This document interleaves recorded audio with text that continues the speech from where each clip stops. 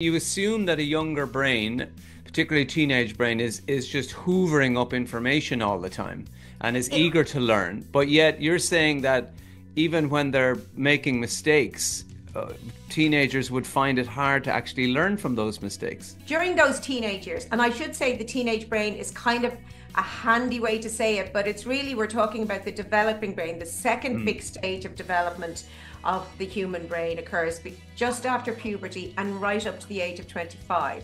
The frontal lobes of the brain, they're actually the last to go through this remodeling and this rewiring.